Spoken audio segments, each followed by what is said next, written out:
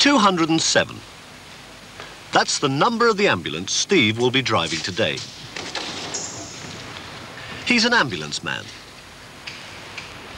Pat works with him. She's an ambulance woman. Today, she'll be travelling inside the ambulance with the patients. We'll do it some more in there when we come back in, Steve. Steve is testing the two-way radio. The Metro Falcon 5 routine test call, over. The radio is the link between the ambulance and headquarters. Oh, Roger, receiving you, strength 5, thank you, over. Pat checks that everything she may need for a patient is in the ambulance.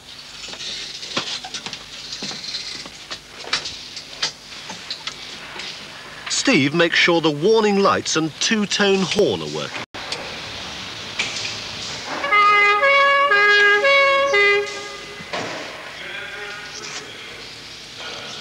Pat helps him check the lights at the back of the ambulance. This is the control room at ambulance headquarters.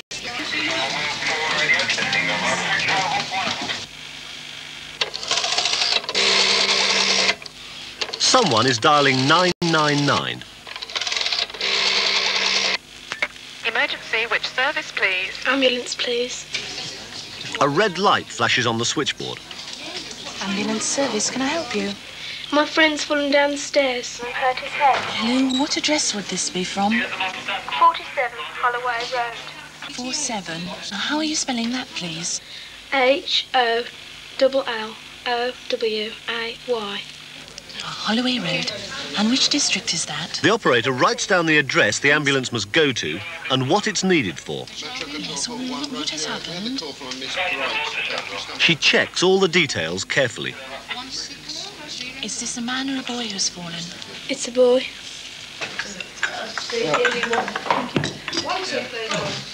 Pat and Steve are having a cup of tea in the restroom. There's a special telephone in the restroom. It rings when an ambulance is needed.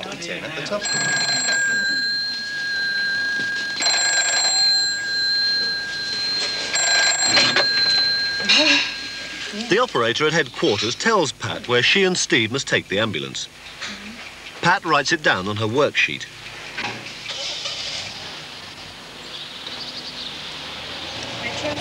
As they set off, Pat tells the control room.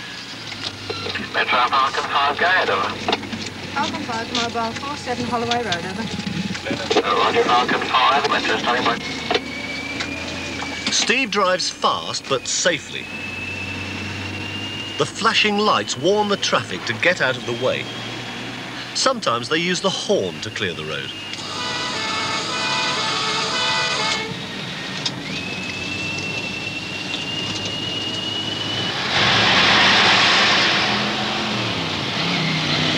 They've nearly reached the address they've been given. Steve has to wait for the other traffic to pass before he can pull up outside the house.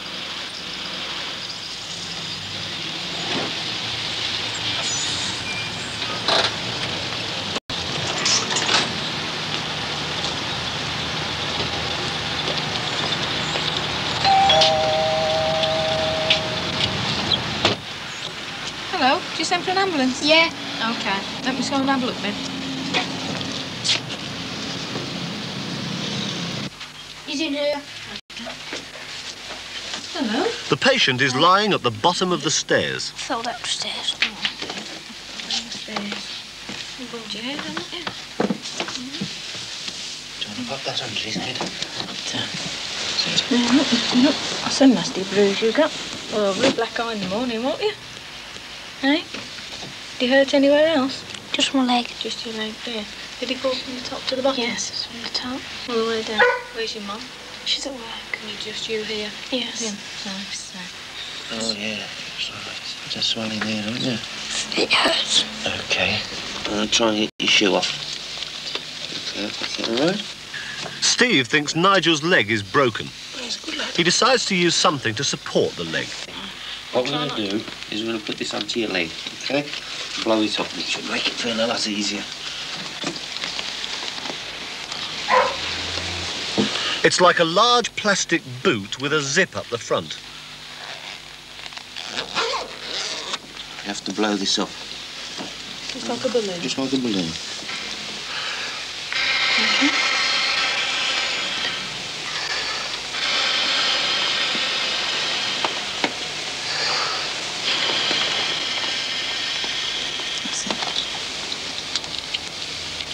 How's that? All right? Nigel is very brave. He's a good patient. They carry him to the ambulance in a special chair.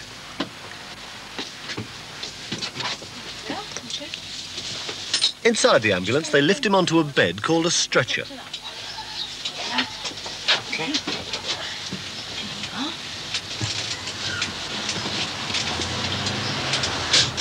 Pat covers him with another blanket to keep him warm.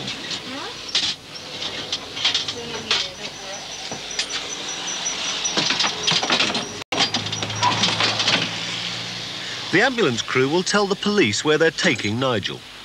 The police will contact his mother.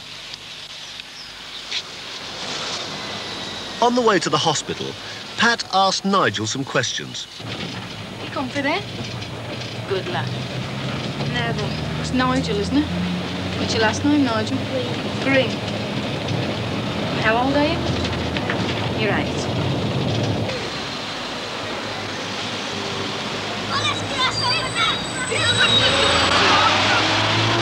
You can't see into the ambulance from the outside, but the people inside can see out.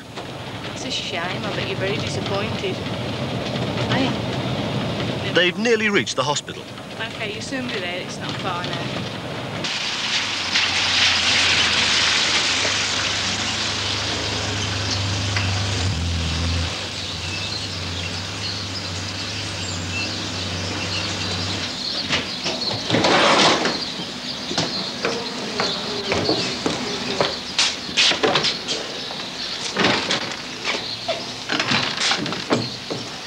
At the hospital, Nigel is lifted out of the ambulance on the stretcher.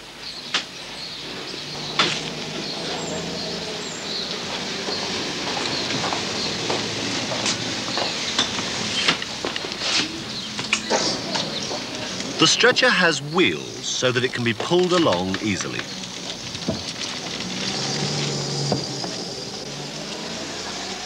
Thank you. Pat and Steve take Nigel to the casualty department. I'm just going to put you on this bed, Nigel. Try not to eat it. Okay? Now then. I'm going to put your arm around my neck. This way. They'll need the ambulance stretcher again, so they lift Nigel onto a hospital trolley. Oh, good lad. All right, Nigel. Pat has to let the hospital know that Nigel is there. Right, Nigel, I'm going to register you now, OK? I'll see you in a minute. Steve stays with Nigel. We can actually let the splint there now. OK, I'll try not to hurt you too much. All right? Very good, lad. Just going to hold your leg, Nigel, OK? At the bottom, support it. Now he's in hospital. The nurses are in charge.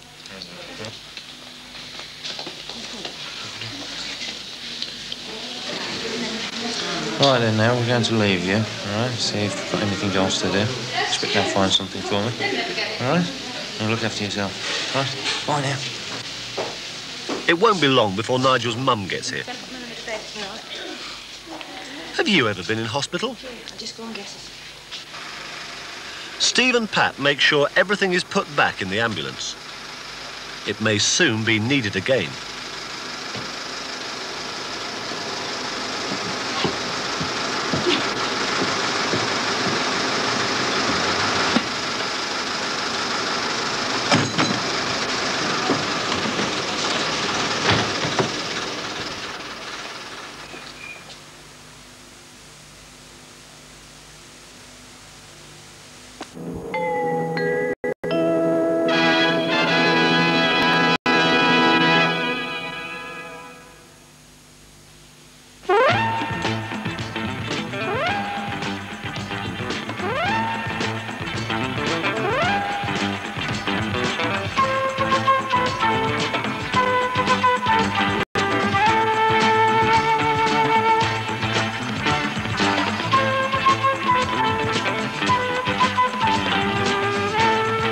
Nigel is in hospital.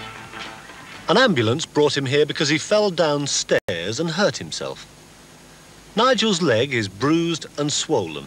It looks as if he's broken a bone in it. All right, Nigel, the doctor will be along in a moment just to examine you. But I'm going to have to get you undressed now. If you can just undo your belt. I'm going to remove your trousers. If I just took them off, it would hurt. So I'm just going to have to cut them off for you, all right? The nurse tells Nigel everything that's going to happen, so he won't be worried or frightened.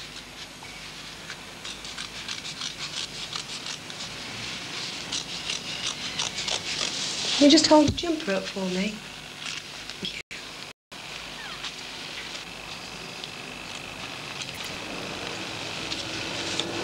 And that's it.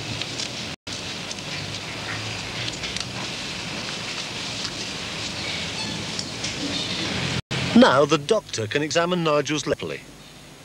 Let's watch him. Hello. Hello. What's your name? Nigel. How old are you, Nigel? 9. How did you hurt yourself? I fallen downstairs. Downstairs. Did you bang your head?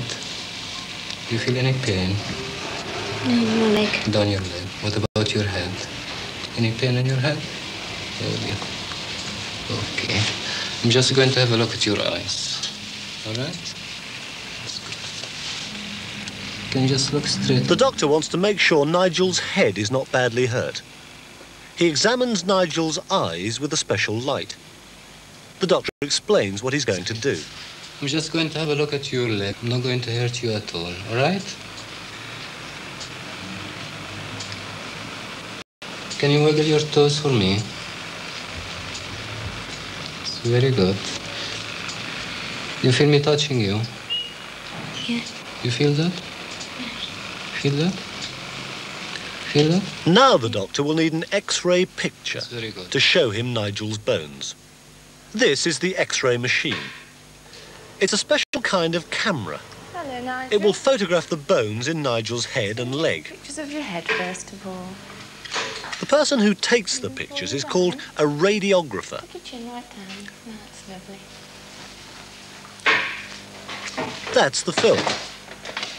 The radiographer is putting it in a drawer in the table. Keep your head nice and still, darling. She goes behind a screen to work the X-ray machine. She's taking the X-ray picture of Nigel's head.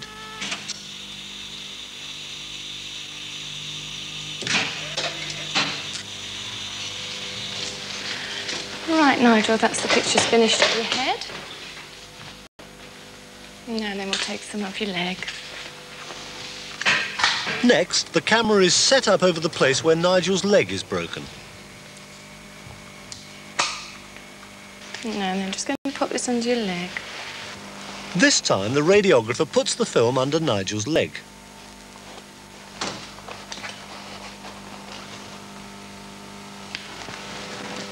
She makes sure the camera is set properly. Nice and still, Nigel. Listen to the noise of the X-ray machine.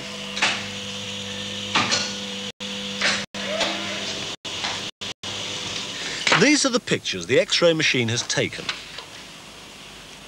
This one shows the bones in Nigel's head, his skull. There's nothing wrong with that. This X-ray shows the bones in his leg. Can you see where they've broken?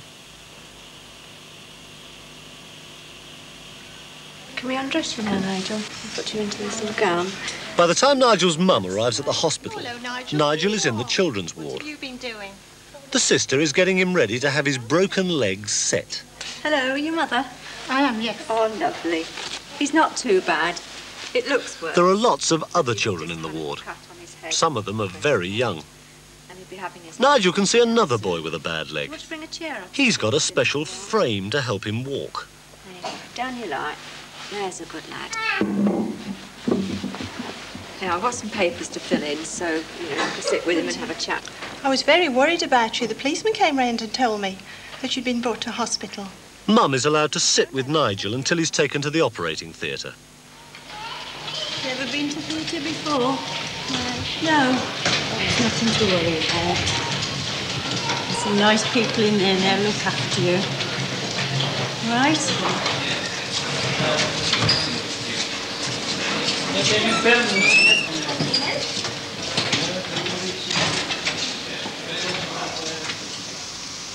The broken bones in Nigel's leg have got to be fitted together again.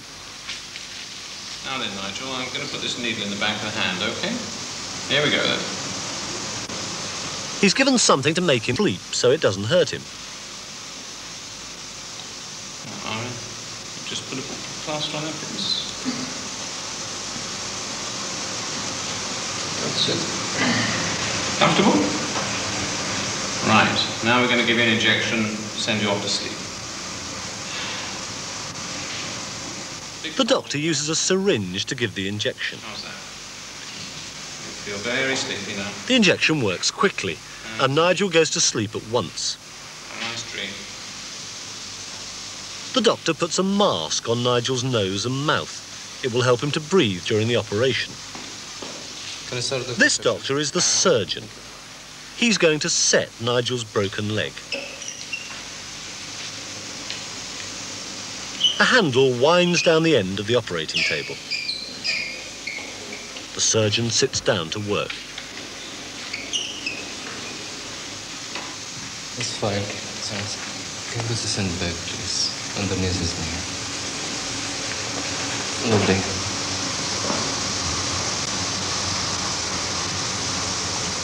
He feels the broken bones with his fingers.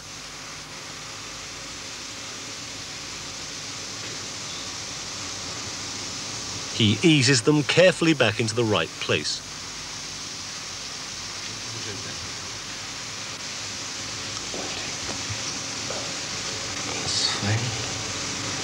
The bones need to be kept in place so that they'll grow together again. So Nigel's leg is put in plaster. First, the surgeon wraps a soft bandage round the leg.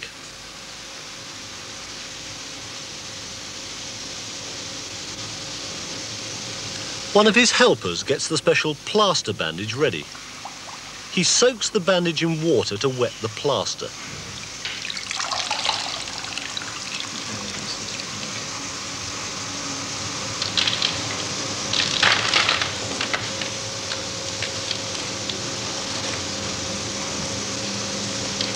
The surgeon wraps the wet bandage round Nigel's leg.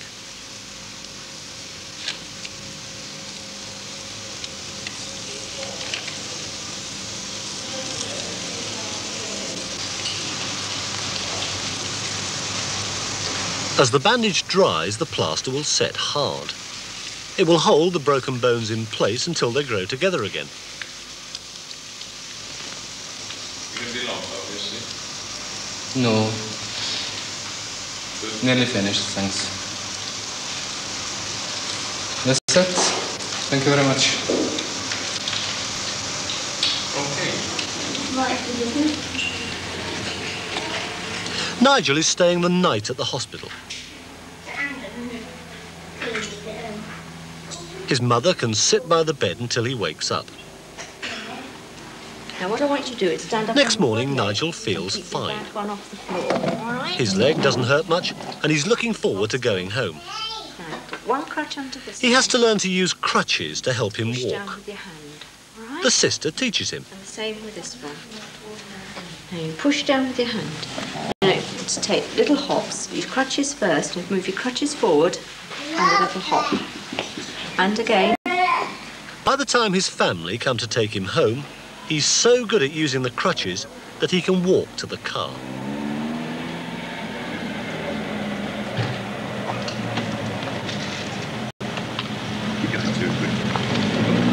In a hospital at work. Last week he was out with the fire brigade, and for his latest report he's joined the ambulance men.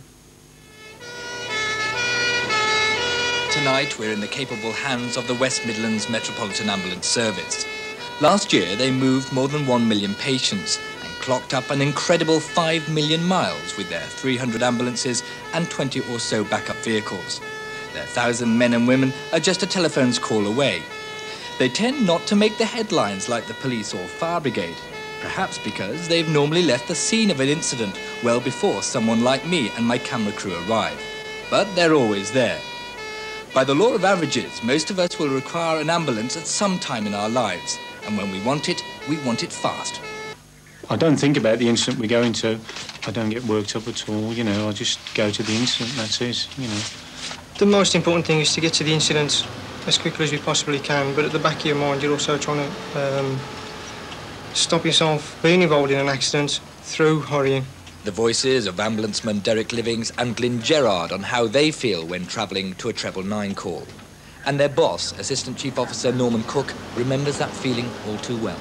I know that I have done 26 years now, and I deliberately made an effort when I used to respond to accidents and emergencies to try and keep the conversation in the cab on a level away from the incident, so that we didn't arrive there with preconceived ideas of what we might find, and then when we got there we found it was totally different. We don't seem to hear much about ambulance men. Is it because you're all very modest or what? I think that's true. Yes, we are very modest. And in fact, I think that unlike some other services, we have shied away from publicity. But generally, I think people don't think much about the ambulance service until they need one. Glyn Gerard and Derek Livings are based at the newly opened Money Hall ambulance station in Kings Heath, Birmingham. They work a 5-week rota, 1 week on outpatients, 4 weeks on accident and emergencies. Do they feel excited answering a 999 call? I think initially you do, but once you start moving, you tend to lose that and you become more involved in your driving. A lot of motorists, when they see an ambulance at the back of them, will apply the brakes and just pull up at the shortest possible distance they can. It would be more use to us if they looked for an available gap to themselves and moved into that gap and just moved out of our way gradually. When you respond to a road accident and children are involved, obviously the thought on the way is that, could it be my child? We see awful sights, but whatever you do, you're helping out. You know, when we go to the scene of an incident, if the patient is in a very poor condition, we've got the hospital on standby. You know, we've got the nursing team, backup teams, doctors, all on standby to receive this patient. So the whole teamwork is put together and it works. I think the public, they're relying on you to do something for them, and they're usually panicking. A lot of our work involves non-emergency work, where you just go along to the house. The doctor's made an order for the patient to go into a hospital, and we take the patient in, as we did today with a lady with abdo pains. There was no real emergency on the case, no blue lights, 2 turns needed. We just go along, pleasant manner, take our lady to the hospital and hand her over to the casualty staff. Nowadays, your ambulance man or woman is a trained individual. And very soon, that degree of medical expertise is to be increased. Norman Cook again. Increasingly, we're making demands upon our crew members to operate more and more sophisticated equipment. The concept of the ambulance service was that the patient should be taken to the treatment centre. But I believe now that that pendulum is swinging the other way. And in the foreseeable future, particularly within this ambulance service, the treatment will be taken to the patient. Do you know how many people you might have saved in your 12 years of service? I should imagine hundreds of people. Hundreds of lives? Mm-hmm. You have to be detached. I think there's a tremendous difference between being detached and being hard. But you do have to be detached, because if you get too involved with the incident, generally speaking, I don't think you can perform to the best of your ability. It's a good feeling, the fact that people can trust you that much. It is a rather a responsibility, but you don't tend to think of that responsibility until afterwards. Can you sleep at night, so after perhaps some horrific incident? Yes. Why? So I've got to get up the next morning. And do it all again? Same again. Will you ever give it up? Not if I can help it. Like the other 2 emergency organisations, the ambulance service find there are no shortage of recruits just wanting to join. Once they're in, they tend to stay. The last word to Glyn Gerard, who joined just 18 months ago. I think you try and make the people that you're dealing with feel happier, although their situation is a bad situation. And the only way you can do it is to keep smiling. Will you ever give it up? Not if I can help it. Job for life? Hopefully. John Kane at the sharp end with the ambulance service. Well, still to come, our weekly pop roundup.